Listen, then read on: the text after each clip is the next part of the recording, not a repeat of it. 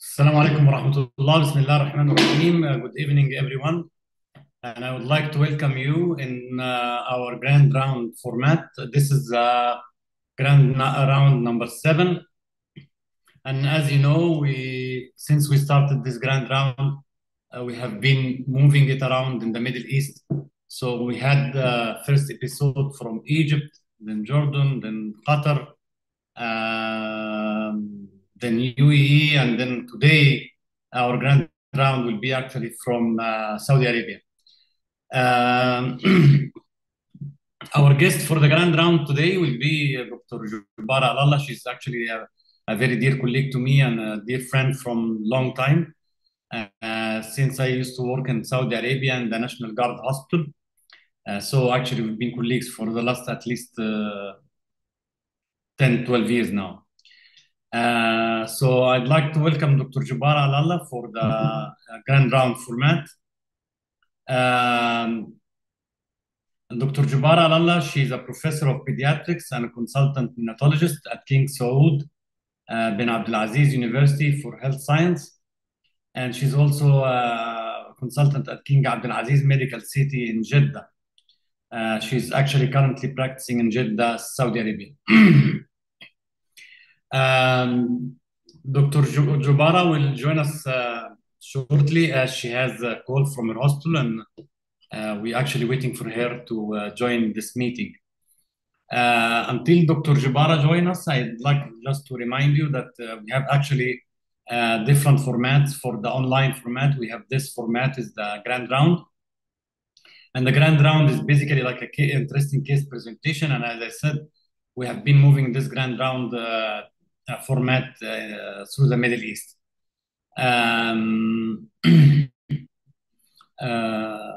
We had, I said, from Kuwait, from Qatar, from Oman, from Jordan, Egypt, and this time in Saudi Arabia. The other format we have is a neo virtual, where we present interesting topics. Here we present case presentation, and that's why there is no title actually for the lecture. Sometimes we like to hide the so we can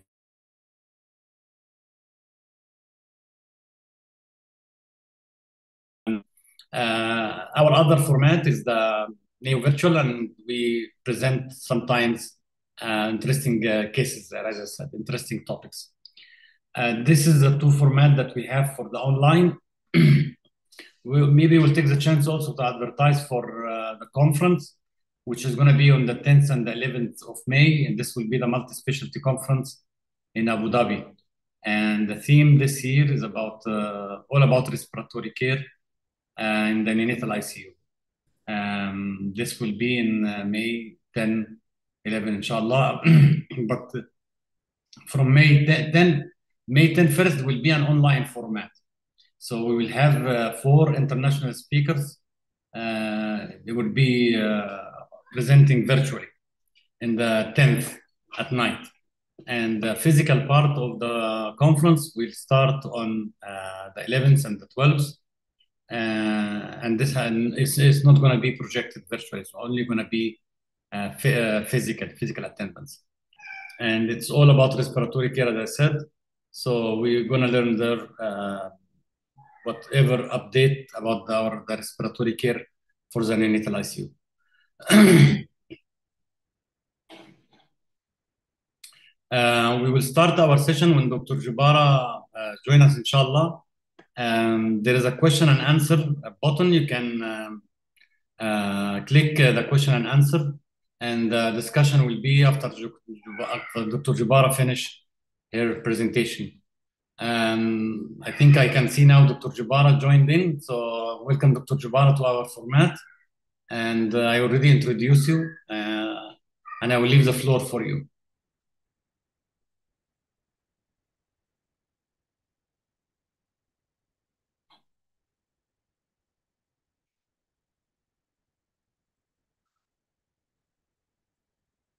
Dr. Jubara, can you start?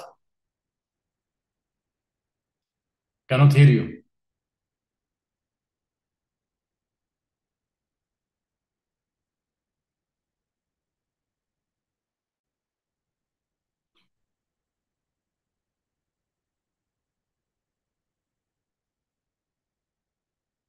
I think she's connecting to audio, so hopefully it will take maybe a couple of seconds.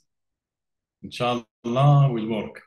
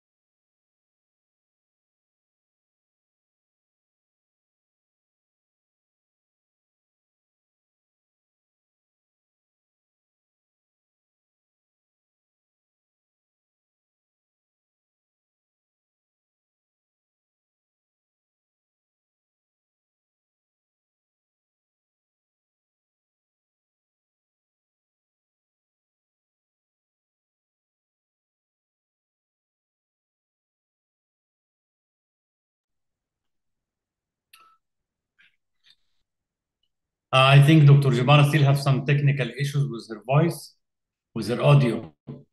She's trying to hook her audio to the format. It'll take just another couple of minutes.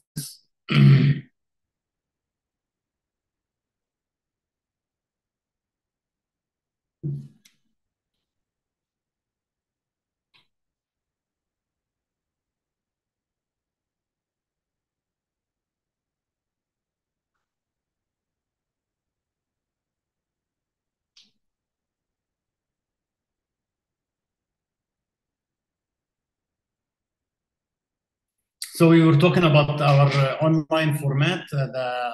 This format is uh, this is the grand round format, and we have another format. We said the neo virtual.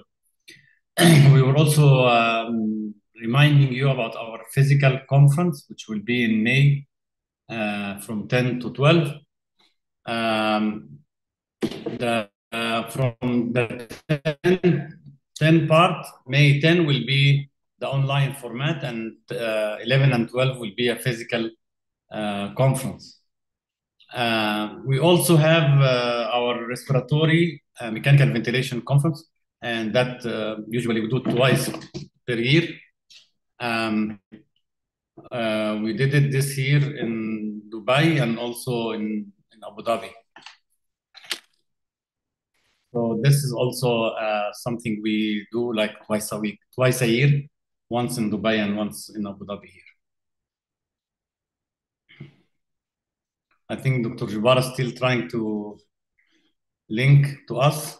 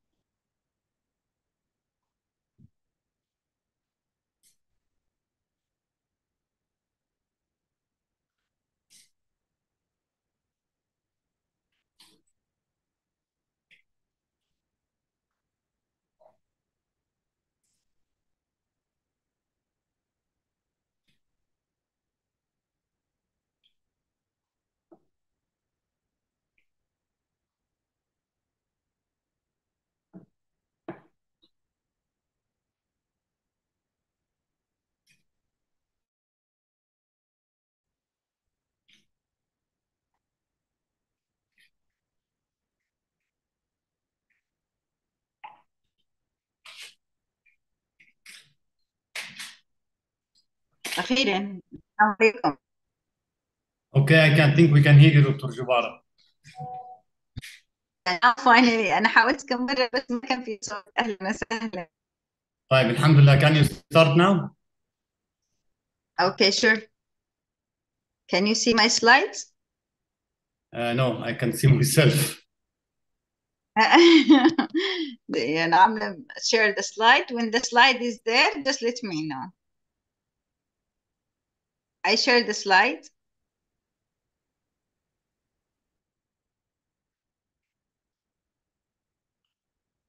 I still cannot see your slides.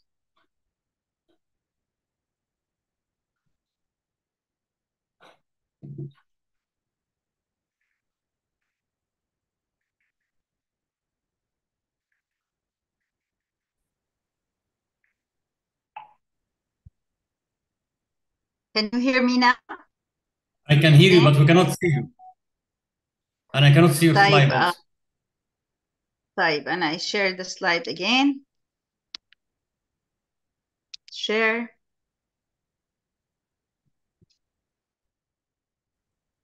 Now I can see you. Can you see my?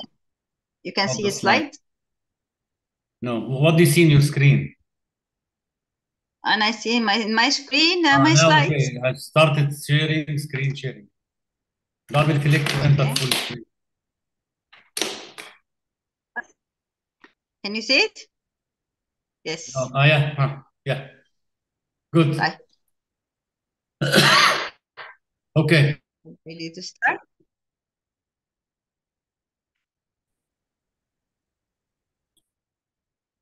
You can start. بسم الله الرحمن طيب بسم الله الرحمن الرحيم.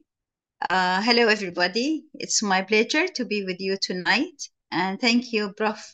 Hisham, for this opportunity given to me for sharing some of this interesting webinar.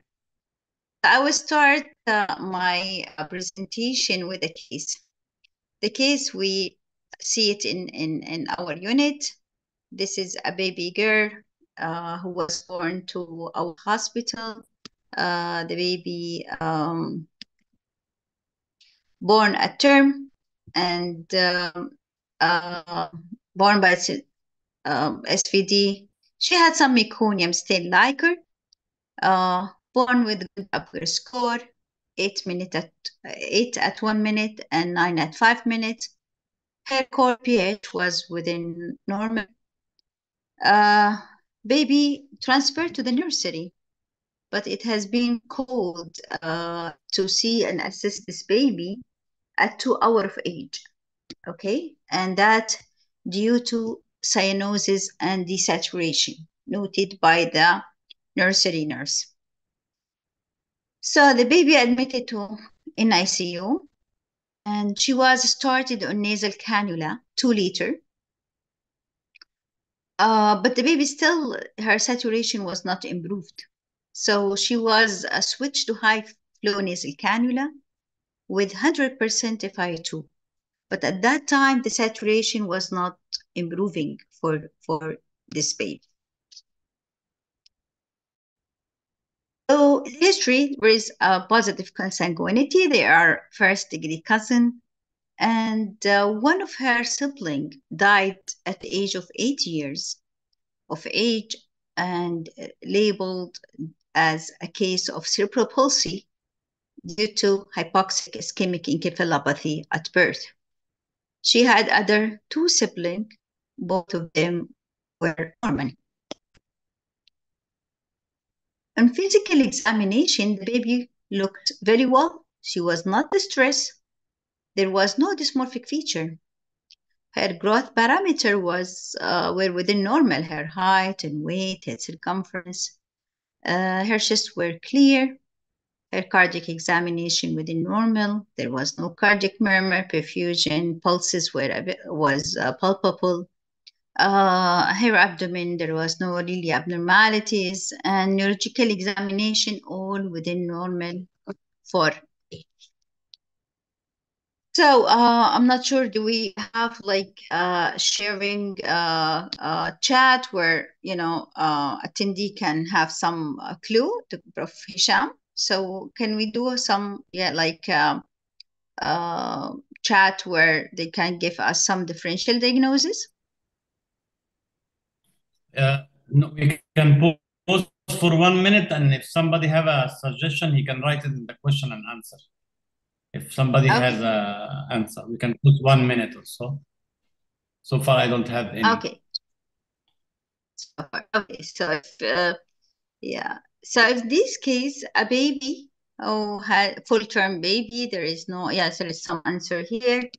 And the Now I congenital have heart somebody disease. saying it's a congenital Yeah, I heart, can see it. Congenital heart disease. Somebody said and somebody say TGA. TGA, TGA. Yeah. Okay. What else could be?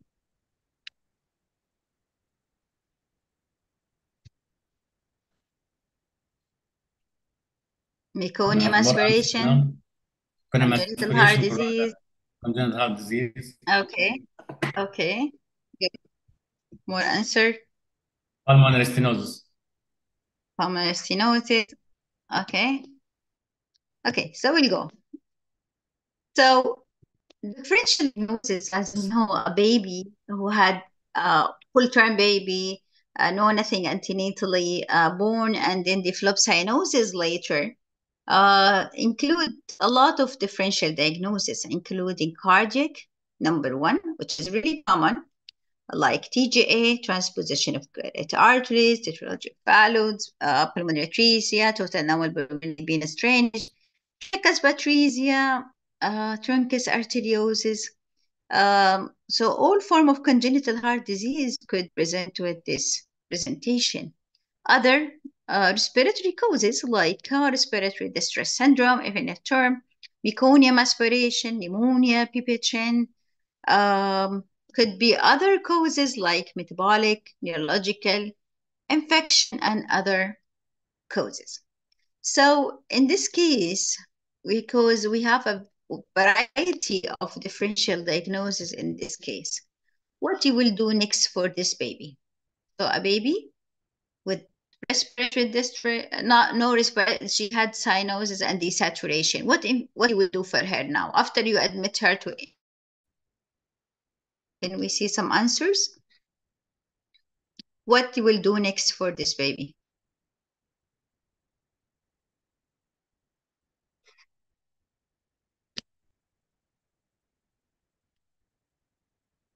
Pre-post ductal saturation. Okay. What else? Is someone saying a chest X-ray, Chest X-ray. Okay, good. septic screen, Or first limb pressure. Okay. prostaglandin infusion, blood pressure for limbs. Mm-hmm. So somebody write echo, chest X-ray. Okay, good. So this is like we do in these cases in general for such a presentation. So this is her chest X-ray. And the audience comment on the chest X-ray, please.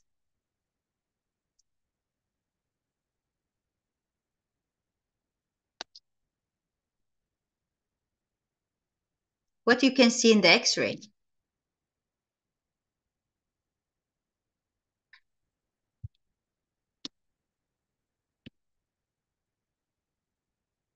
Phylogenic, maybe.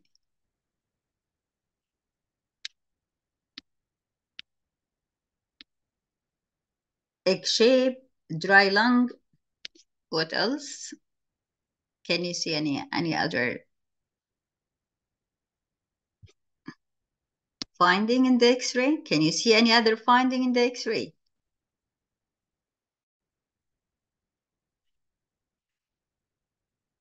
Can you pass this X-ray as a normal? Or this is an abnormal X-ray? What do you think?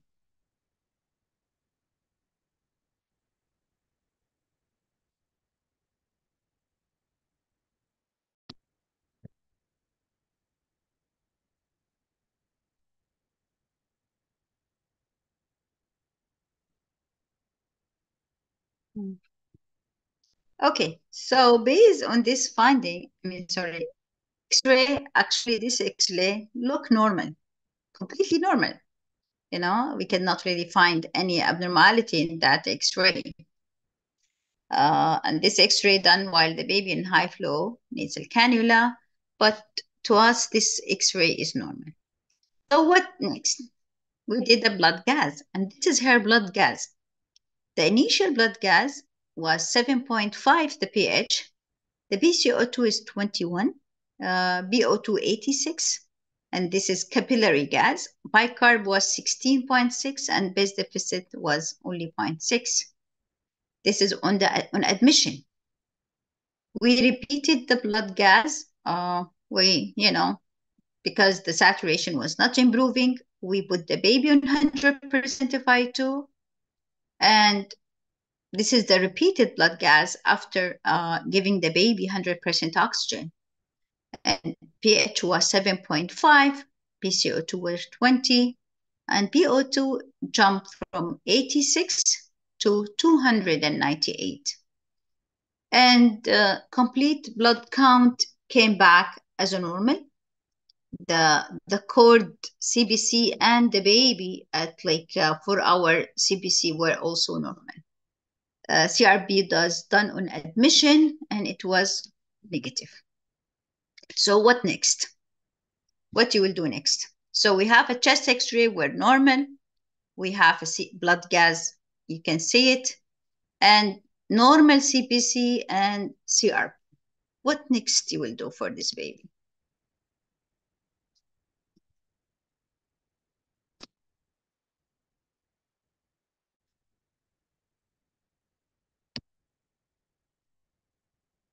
Echo, yeah, somebody suggested echo. Okay, anything else? So,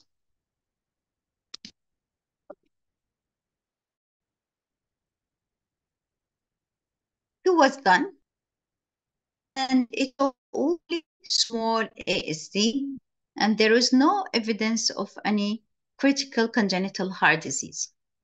And of course, the blood culture has been taken, and antibiotics were started for this baby because, unclear presentation. And one of our differential diagnoses were sepsis in this case, despite of a negative CRP, and the CBC were within normal. So echo is normal, chest X-ray normal. You could see the blood gas, and no evidence of infection at this point. What you will do next? Any suggestion? Metabolic screen. We sent ammonia and lactate, and it were normal.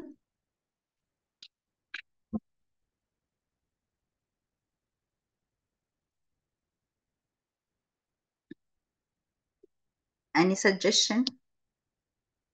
Brain ultrasound. Brain ultrasound were normal.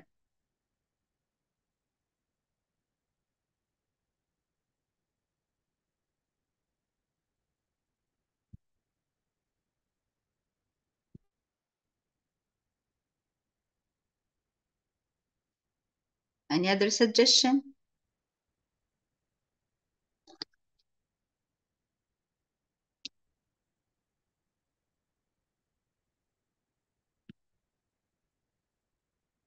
Okay, so remember,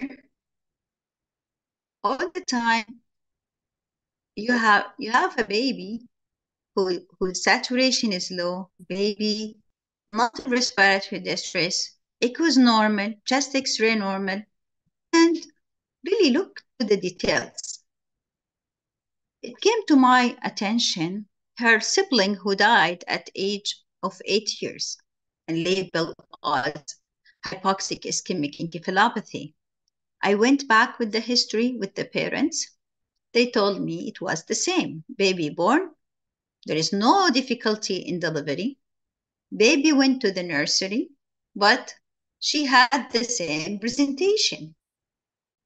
And the baby was born in different hospital and then transferred to our center because the echo has found she had an ASD similar to this case. So we went back to the medical record, and you can see she was seen in our hospital at 5 weeks of age. She was product of SVD, full-term baby, there is nothing. And she had diagnosis at birth, necessitate echo, and echo showed only ASD and patent foramen oval versus ASD anyway, and referred for our cardiology. But the mother noted the baby had a peripheral cyanosis during feeding and at rest.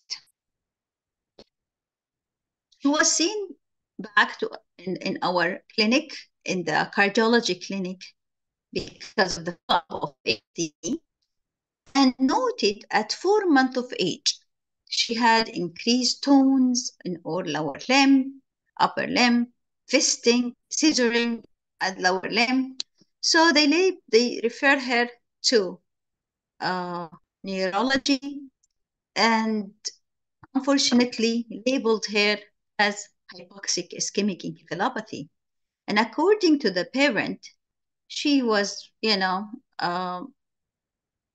getting worse till she was like bedridden, died at age of 8 years. And of course, they told them she died because of hypoxic ischemic injury, because there is an history of cyanosis early in life. So this brings us to a differential diagnosis. Impossible. Why she had a baby with the same presentation and ended by having CP and died with poor neurological status, and now this baby had almost the same thing. So we did a test, a simple test. We looked air to hair blood gas, and interestingly, you can see here, her methemoglobin was 30 almost. It was 29.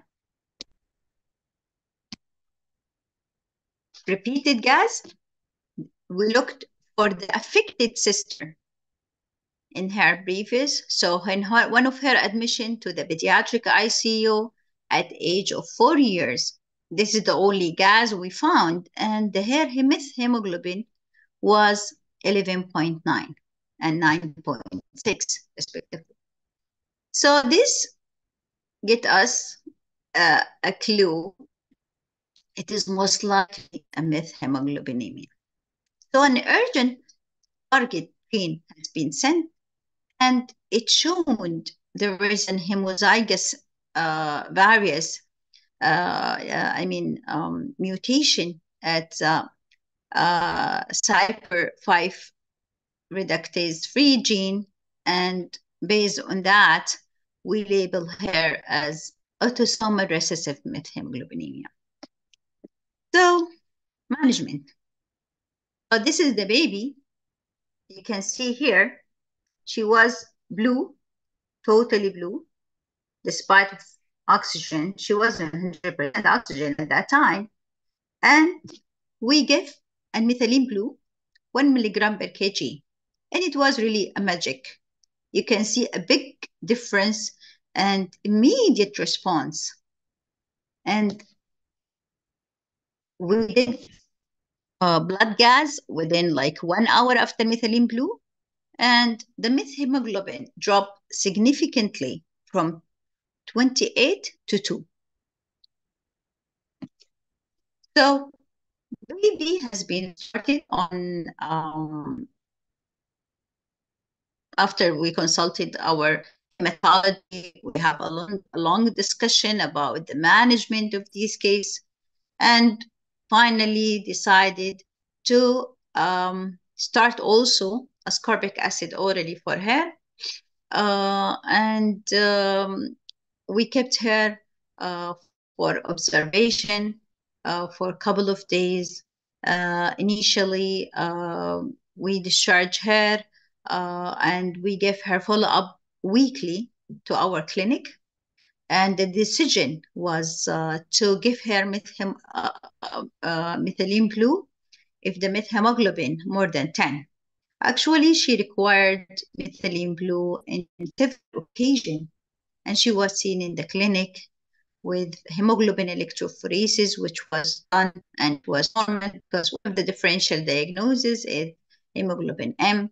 G6PD was a mandatory screen, and it was normal for this baby. So, congenital methemoglobinemia is a very rare cause of cyanosis. And it's really best described by the increased and sustained concentration of the exudized hemoglobin.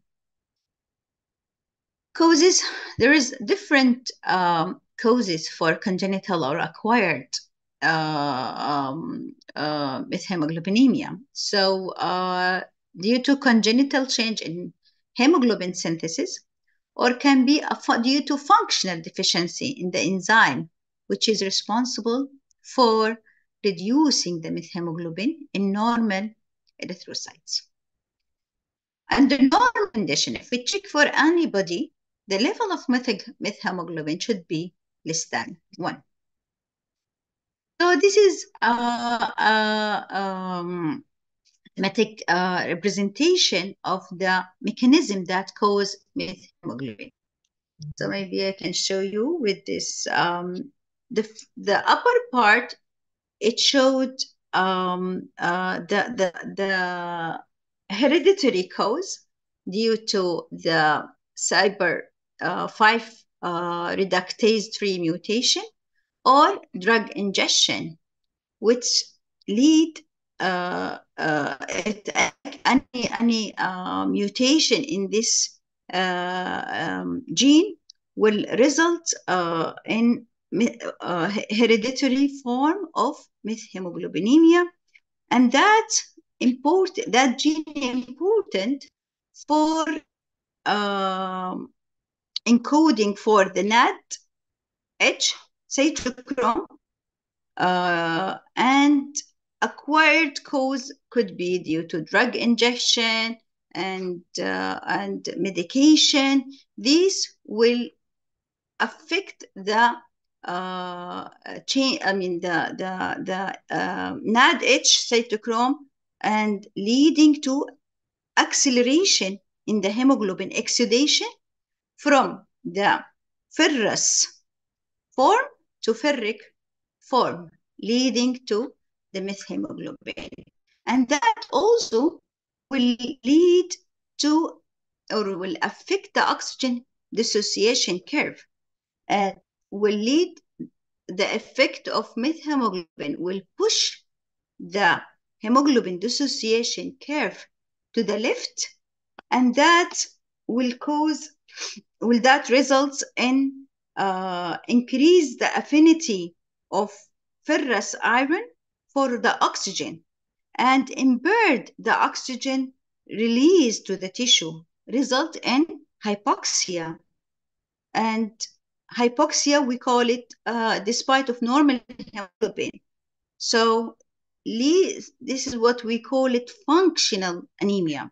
So hemoglobin level is normal, but the baby will have a functional anemia. Other causes like hemoglobin mutation, like hemoglobin M, and other will give the same presentation. Methemoglobinemia has been reported in early and has been really reported in 1845. Francis, which is a French physician, he described a patient with congenital cyanosis without any obvious cardiac or pulmonary abnormalities. In 1940, Gibson showed that these patients, usually they have diminished the ability of the erythrocyte to reduce the methemoglobin. In 1959, Scott and Griffith identified the enzyme responsible for the reduction of methemoglobin. It is an autosomal recessive disorder, where majority of affected individuals, they are deficient in the enzyme, which is the cytochrome B5 reductase, due to mutation in the cytochrome B5 reductase gene. It is a famous paint, and it's called the blue skin forget family. It has been really, if you can see the father and some of the affected children, they were blue. And this is the family where it has been described, and this family lived between 1700 and 1850s. So it is existing, but maybe the milder form of these. And this is really the family tree of those family where they have a hereditary methemoglobinemia. So it's really described in the literatures. How common? It is really maybe underreported, because when we looked for how many cases has been affected, so I think most of the cases, like the sister of our case, it was misdiagnosed and she was labeled as different. She was labeled as hypoxic ischemic encephalopathy, and most of these types, like types 2 especially, where they have neurological impairment, they are mislabeled. So in the literature, in 2017, I found this paper. They collect all cases with their name and age, and not all of them, they have a genetic diagnosis. So it has been in the literature, only 11 cases has been really reported. So incidence really, it's not known, because the misdiagnosis or underdiagnosis, but it has been estimated in some literature, it's 1 in 100,000 cases. And it has been reported in some area, it have higher incidence than what has been reported. Saudi Arabia, we have really an incidence of cases of or even in the Gulf area, about the cases of methemoglobinemia. When we looked exactly about the reported cases, I found only 3 cases. So 2 of them, two siblings with congenital methemoglobinemia type 2, and they have genetic diagnosis, and both of them, they have basal ganglia hypoplasia. And that's why maybe if you didn't have a definitive genetic diagnosis, and the baby with mental retardation who had basal ganglia hypoplasia or affection, people will think of an HIE and mislabel them as that. This is the 3rd case, but it's an older one, where has been reported in adolescents, but there was no genetic testing as this case, but the diagnosis has been based on the level of cytochrome B5 reductase enzyme activities. Maybe common things is the common. So the commonest may be the drug induced or the exposure. And this is really some of the symptoms were the presentation. Type 1, which is autosomal recessive, and the genetic defect or mutation in cytochrome B5 reductase, and they present cyanosis since birth. While type 2, which is the same presentation, the same gene, but they have cyanosis plus neurological involvement. Okay, there is a type 5 where it's happened in babies with other associated malformation, ambiguous genitalia, which is not the case, and the mutation in cytochrome B5A, not the reductase.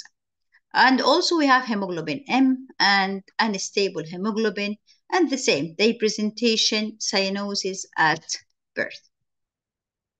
A lot acquired one may be the commonest, where there is more than 126 agent or drugs can lead to acquired methemoglobinemia. I will not go through that, but a lot of medication can cause that. Let's go for the types. So type 1 is really considered to be the commonest and characterized by decrease in the function of the cytochrome B5 reductase in the RBCs, and the methemoglobin concentration can reach up to 40%. And most those patients will adopt to increase the level of methemoglobin by compensatory polycythemia. And they don't have really much symptoms unless they are exposed to oxidizing agent. And those type, they have a normal life expectancy. The type 2, which is the rare form, and the deficiency will be in all type of cells, not only the RBCs. And unfortunately, their life expectancy has been short, and most of them, they die early in life. What those baby characterized by? Cyanosis, of course, plus progressive neurological deterioration. They have mental retardation, developmental delay. They may start as early as 4 months of life, and they die within the first few years of life. What is the symptoms? With hemoglobin less than 10, majority of a patient or affected patient will be asymptomatic. Cyanosis will be if the methemoglobin level compared to the total hemoglobin 10 to 20%.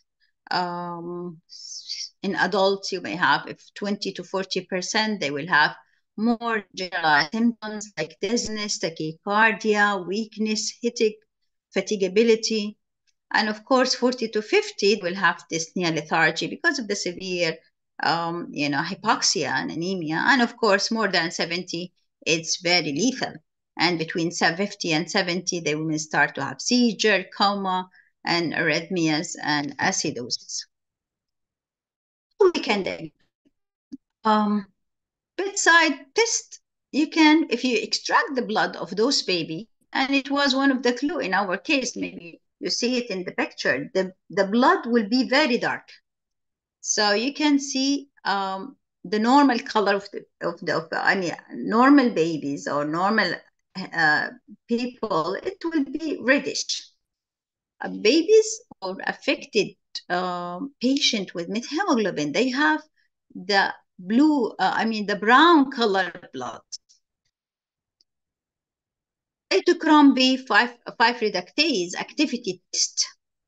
It's used in adult or other pediatric age group, but in neonates, unfortunately, because they have only 50% of normal adult level of cytochrome B5 reductase activity, so you cannot diagnose those baby if they are less than 12 months of age, because the first after 1 year they may have the normal adult. And observing the reduced cytochrome B5 reductase activity in leukocyte as well as erythrocyte will help in the diagnosis of type 2 methemoglobinemia. Genetic test, I think with the availability of genetic testing in most of the hospital, I think it's crucial to have a genetic diagnosis for these cases. So whole exome sequences should be sent and they have a confirmation, especially if they, like our case, you have a baby with similar but undiagnosed or unknown cause of neurodevelopmental impairment, progressive impairment. You need to think of that if your initial test or you have a high index of suspicion in these cases. Hemoglobin electrophoresis is really necessary. Why? You need to exclude other differential diagnoses like hemoglobinopathy, like hemoglobin M disease. And of course, G6PD screening is mandatory because if you start methylene blue treatment and the baby had G6PD, they will have acute hemolysis. So it's a mandatory to do it for all suspected cases of methemoglobinemia. Do we have like consensus? Unfortunately, in UNAID, there is no recommendation when to treat and how to treat because of uh, uh, the disease is really rare. And if you look for any consensus, I remember when I called our hematology, they said, okay, let's meet first, let's discuss, let's review, and then we have a plan of the treatment. Because it's really, there is no consensus, no recommendation about what type of treatment and when to treat and for how long we treat. So there is a several factor need to be considered in these cases, whether the patient symptomatic, what is the total amount of methemoglobin, and what is the cause of methemoglobin, and of course the age of the patient.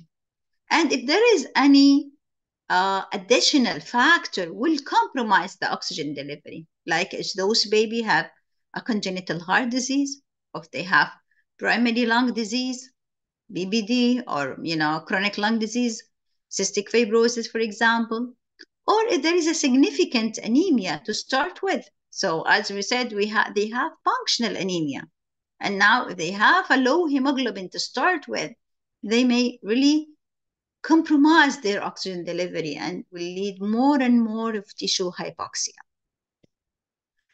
So if you look for what option do we have, number one is the methylene blue. Methylene blue is really given in a dose 0.5 to 2 milligram per kg over 5 minutes. It's really dramatic effect, you will see it. And within 30 minutes, you'll see the response. And clinically, plus laboratory. It can be repeated, there is no response within 1 hour. It can be repeated. Methylene blue, as we know, it's a cofactor for nicotinamide adenine NADPH. So this really, as we said, you cannot use it if the patient has G6PD, because G6PD, any G6PD patient, if you give them methylene blue, this will lead to acute hemolysis. The G6PD, as we know, especially in the Mediterranean Gulf region, it's very high. So prevalence ranging 2.5 to 25%. And, drugs that are not very hemolytic in G6PD patient will cause over 10 times more methemoglobin formation in G6PD subject. So that's why it's really important to check G6PD if you are suspecting a patient with methemoglobinemia. And the patient with G6PD also can develop methemoglobinemia after methylene blue. So that's why it's mandatory to check for any patient with, in our country now, it's mandatory screen, and it's included even in the newborn screen because the high prevalence of G6PD.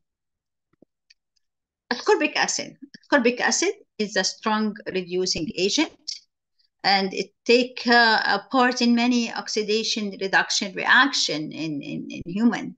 So it can be used as an adjuvant therapy, and it has been reported in different cases, reports, but no really strong recommendation or strong available evidence about its effectiveness in newborn. The literature has been shown it has been used in pediatric and adult, but data in neonate is very, very limited. What about hyperbaric oxygen? It's used in adult, where it's in a life-threatening cases, especially if it's drug-induced or toxic. So hyperbaric oxygen will allow dissolving of the sufficient oxygen in the blood to maintain important oxygenation. It is indicated as an adjuvant therapy for patients with severe methemoglobinemia, where the methemoglobin more than 50, and in those cases, is not responded to methylene blue, and sometimes has been used in a preparation for exchange transfusion. In neonate, there is really no data about its use. So as I said, it's rare, underdiagnosed, so you didn't have a data about its use in neonates. What about exchange transfusion? We know exchange transfusion, we use it for hyperbilirubinemia and neonate. In adult and maybe pediatric age group, it has been used immediately. The methemoglobin is not responsive to methylene blue, and the level is high, and there is progressive symptomatic involvement, like especially severe anemia, or a baby who had some underlying lung disease. And it has been approached to be used if the methemoglobin level more than 70. But unfortunately, there is no data for neonate. Can we use it? At what level? There is really no data. So take-home message in this case. Congenital hemoglobinemia is really rare. But in case, if you have a patient with cyanosis without respiratory distress, and this is the clue, this should raise a suspicion in clinician for this diagnosis. In neonatal population, there is no really data about what we need to do, what is the doses, duration, for how long, and what we need to do. So the treatment, according to some literature, should be started as early as possible due to limited compensatory capability in the first month of life. Prognosis, it depends on the type. As I said, type 1, they live normal life, while most of type 2, they have poor outcome, and most of them, they die during the infancy. And I think by this, I would like to thank you for being with me tonight, and thank you, Dr. Hisham, and all the audience tonight, and I'm really happy to answer if you have any question. Thank you very much, Dr. Jubara, for the interesting case and a very nice presentation, actually. This was a very interesting case. Dr. Bibian from Cornish Hospital, actually, she said that I gave the answer for methemoglobinemia before you start any presentation. I missed it, sorry. Yeah, and she asked, is there any prize for her? Oh, the prize. Dr. Jubara will contact you with a prize, Dr. Bibian. Don't worry. Email with a prize. Maybe she invites you to Saudi Arabia for a visit. Sure. I will send her some before Ramadan. Inshallah, maybe I can inshallah. All of you, do you see these cases, type 2 methemoglobinemia? I think I saw one case in my career, and it's been a long time. Not in Saudi Arabia, I think one case I've seen in the States. It's not very common, like you said. It's very rare disease, yeah. But the diagnosis for it should be come by exclusion. Like, when you exclude the respiratory and the congenital heart disease, then you start to think in this direction. We have some questions actually here. In this case, I think because this baby admitted 2 a.m. and I came in the morning, I looked at the blood color, and it was really, really brown. So this, it's shocking, yeah. Very, you don't see a brown blood. The blood color is very, very interesting. So this is the clue in that case, and immediately we get the methemoglobin level. And it was really 29. Life-saving. It's really life-saving. Yeah, interestingly, the cord blood gas showed methemoglobin of 0. Yeah. Yeah. We have some comments and some questions here. Okay, go ahead. So somebody saying if you have G6PD deficiency, Dr. Iyad Saad actually, he's also our colleague here in Abu Dhabi, saying if you have G6PD deficiency with congenital methemoglobinemia, the treatment will be only high dose of vitamin C. There will not be Yes, methylene yes. blue. We run the G6PD done in newborn screen, but we run it very urgently in this case because we cannot start methylene blue in this case in G6PD. And if you look for the cases which has been reported, and there is a paper about the hematology trying to have some consensus about the treatment, and every time they say that data and unit is not unit, but they recommend if there is a G6PD deficiency, go ahead with the ascorbic acid, vitamin C. Yeah. Now, somebody asking about the long-term management for this baby. What's the agreement was for the long-term management after the hospital? Yeah, it was very unfortunate. We because this is really very rare, and even our colleagues in hematology, we sit together, have a meeting. There is no data, so nobody knows at what level we should treat in unit. So we said if it's more than 10, we will treat. So ended every 2 weeks we give this baby methylene blue, and she came with the methemoglobinemia in weekly. The maximum she stayed 10 days and the methemoglobin was 12, 15. So we elect to give, but even the case, there is one case has been reported and said they discovered a baby before, and unfortunately, treating with regular methylene blue and vitamin C, especially with type 2, will not help because the damage happened in uterus, especially the neurological. So our case now almost 1 year, and she had bad developmental, delayed. So neurologically, she's not really doing very well. Okay.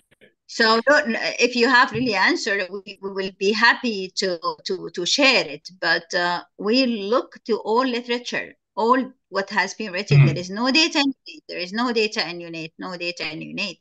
So we just have our own consensus about the treatment option, and we give methylene. It could help, we know, but unfortunately, in our case, we are keeping following her, but she's neurologically is not, as I mentioned, it's not doing well. So just try to give whatever available in our hands. Again, a lot of concerns about the combination of G6PD and the methylhemoglobinemia. And what will be the long-term treatment here? I think it will be only ascorbic acid and vitamin C. There's no other choice here. Or what do you think? Yes.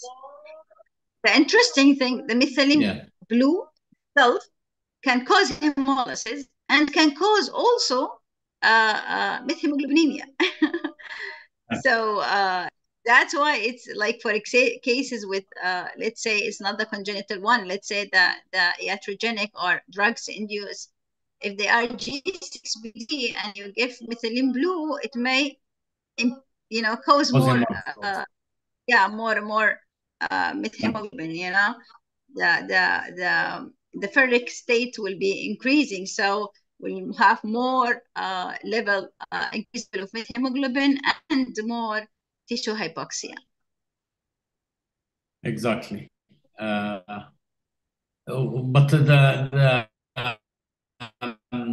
the concern about the poor developmental outcome that you had in your patient, do you think it's because of the hypoxemia, long-term hypoxemia, or because of what was the cause behind it?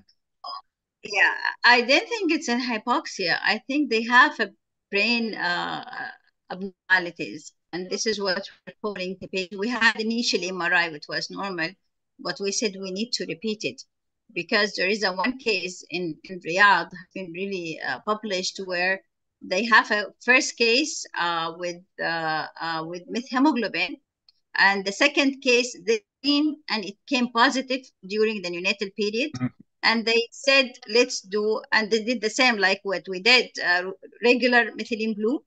They did a brain imaging and they tried to keep the methemoglobin below 10. And what they found, MRI changes, especially at the basal ganglia, at age of 8 to 12 months. So it's a progressive, regardless you treat or not to treat. And it was really a big discussion at that point with the family. Did the treatment will help? And we told them very clearly it's unlikely, because type 2, they have neurological impairment and brain abnormalities despite the treatment. Very nice. Yeah, very good. I think I don't have any further here comments or any further questions. So we will wrap this event for tonight. I cannot thank you enough, Dr. Jubara, for joining our.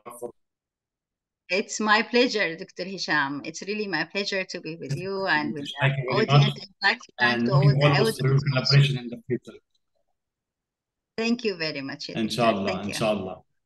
And Okay. And thank send you me very the much. email. And finally, I Send would me like the, to thank our audiences for. send me the email of the one who answered, so I'll get her a gift. Okay, sure. I'd like to thank our audiences also who joined us tonight and waiting for you for our future event, whether it is a Neo Virtual or the online grand round. And reminder again for the conference from the 10th to 12th of May. Finally, I'd like to thank Pearl, Mr. Mofa Shimali and his team, Mr. Hadid for organizing such good events, and wish to see you also soon in our future event. Thank you very much and have a good night. Thank you. Thank you, Dr. very Jubbar. much. Good night. Thank you. Ma'as-salama. Ma'as-salama.